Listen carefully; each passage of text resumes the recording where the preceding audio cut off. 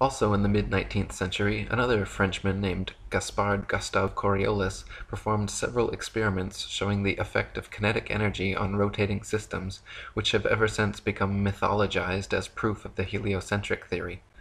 The Coriolis effect is often said to cause sinks and toilet bowls in the northern hemisphere to drain spinning in one direction, while in the southern hemisphere causing them to spin the opposite way, thus providing proof of the spinning ball earth. Once again, however, just like Foucault's pendulums spinning either which way, sinks and toilets in the northern and southern hemisphere do not constantly spin in any one direction. Sinks and toilets in the very same household are often found to spin in opposite directions, depending entirely upon the shape of the basin and the angle of the water's entry, not the supposed rotation of the earth.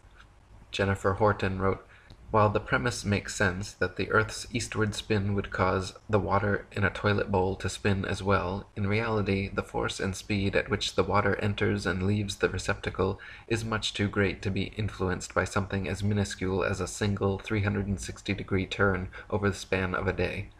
When all is said and done, the Coriolis effect plays no larger a role in toilet flushes than it does in the revolution of CDs in your stereo. The things that really determine the direction in which water leaves your toilet or sink are the shape of the bowl and the angle at which the liquid initially enters the bowl." The Coriolis effect is also said to affect bullet trajectories and weather patterns as well, supposedly causing most storms in the northern hemisphere to rotate counterclockwise and most storms in the southern hemisphere to rotate clockwise, to cause bullets from long-range guns to tend towards the right of the target in the northern hemisphere and to the left in the southern hemisphere. Again, however, the same problems remain. Not every bullet and not every storm consistently displays the behavior and therefore cannot reasonably be used as proof of anything. What about the precision of the sight aperture, human error, and wind? What about Michelson-Morley and Gale's proven motion of the ether's potential effect? Why does the Coriolis effect affect most storms, but not all? If some storms rotate clockwise in the north and counterclockwise in the south, how do those storms escape the Coriolis force? And if the entire Earth's spin is uniform, why should the two hemispheres be affected any differently? Coriolis's effect and Foucault's pendulum are both said to prove the Earth moves beneath our feet, but in reality only prove how easy it can be for wolves in sheep's clothing to pull the wool over our eyes.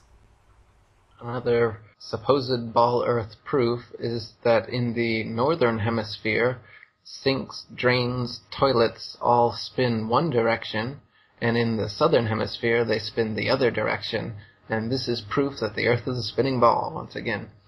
However, you can find, even within your own household sometimes, drains will drain in opposite directions, let alone opposite hemispheres.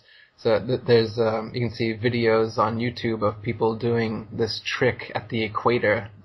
They'll set up a sink and then they'll say, "This is the equator." It'll be in Ecuador or something, and then they'll have the water will go down straight, and then they'll walk a few paces and like, okay, now we're in the northern hemisphere, and the water will go one way, and then they'll fill it up again and go down in the southern hemisphere, do it again, it goes the other way.